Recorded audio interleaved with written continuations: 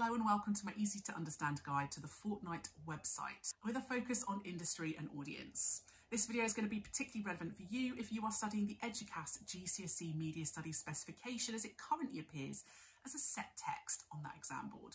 If you're studying Fortnite, you're going to need to look at the homepage and at least a few other pages. I'm going to discuss the whole of the website pretty much, but your school might look at particular pages. The website itself is very visual, very simple, and very easy to use. This makes it great for young users. A lot of the people playing Fortnite are quite young. There's lots of bright colours, lots of cartoon graphics, and not a lot of writing. They have very clear links to direct you to play now, so it's very clear how you can play the game. And there's clearly a wide variety of ways to play that they can direct you to, which makes it quite accessible for audiences depending on what technology they own. There's also a wide variety of games or types of game that you can click on. So for example, different islands, battle royale, with step-by-step instructions about how to play them. The PEGI ratings for the game are clearly displayed online, and this helps perhaps audiences, whether it's children, young people or their parents, understand what might or might not be appropriate. And this is an example of the company, Epic Games, trying to make the games feel more family friendly for their players. The fact that all of these games, no matter what their age rating, are available to download or stream directly from their website does raise some questions about how technology has actually made regulation a lot harder, because no one is checking the ages of the people who are playing these games. At any point in time, you can see how many people are playing each game or are on each island, for example.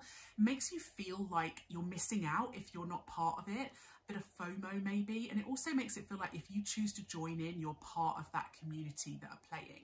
There's more parts of the website that target that fear of missing out and the peer pressure appeal of the game. So for example, they have fan favourites, trending and favourited. So you can see what other people like and what other people are enjoying. And perhaps that might influence some players about which part of the game or what island, etc. that they are going to choose to play. The news section of the website doesn't have a lot of text on there. It's lots of big images, but it does promote things like when the updates are going to happen. There's currently a make your own game section on the website as well, which appeals to those active audiences who want to produce some of their own content, and it adds that element of interactivity for those people who want to be prosumers. They also have access to the Unreal editor on there for players, and these kind of new digital convergent technologies are allowing more and more people to get involved in video game design themselves. These sections are a bit more complicated with a bit more jargon, and that suggests that the people who design their own games perhaps a bit older, a bit more educated than the people who simply play. There are links to even more complicated game design softwares and pages as well. So for example, Twinmotion, Reality Scan, MetaHuman. So these are targeting more advanced audiences, people who've maybe done a lot more coding or video game design in the past. So there's different parts of the website targeted at the more casual gamers or the younger, more experienced gamers, and then the more advanced gamers. You also have the option to publish your own games to the Epic online store, which is an amazing opportunity for a lot of audiences. They would love to see their games featured.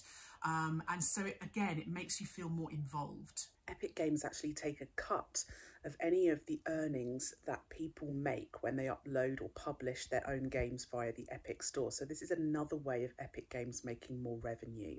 There's a big banner on the website promoting the Battle Pass, saying sort of available now. So really drumming that home to players that they can pay for that. Promoting that paid for content is a good way of Epic Games making more money. The Battle Pass page itself shows you what you can unlock if you pay for the pass, so kind of teasing audiences and making it clear that they will have perks if they pay for the pass. They also offer you incentives, so for example, in-game currency. When I looked, they were offering 1,500 V-Bucks if you bought the Battle Pass, and that will encourage a lot of players to buy the pass. Epic Games also offer incentives periodically for any player who refers a friend, and if that friend starts playing Fortnite, and they can play together to earn rewards.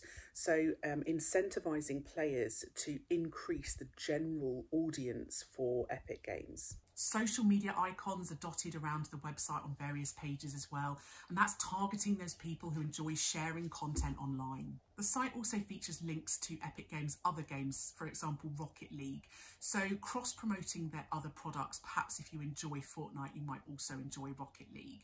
There are some celebrity collaborations featured on the website. When I looked, for example, there was an exclusive Billie Eilish song, there was a preview, etc. So some of these celebrity collaborations might help to draw in audiences on their website. And there's a lot of synergetic partnerships as well. So for example, there's Fortnite and Star Wars, Fortnite and Lego, Fortnite and Coachella, and I'm sure you'll find other partnerships as well when you look.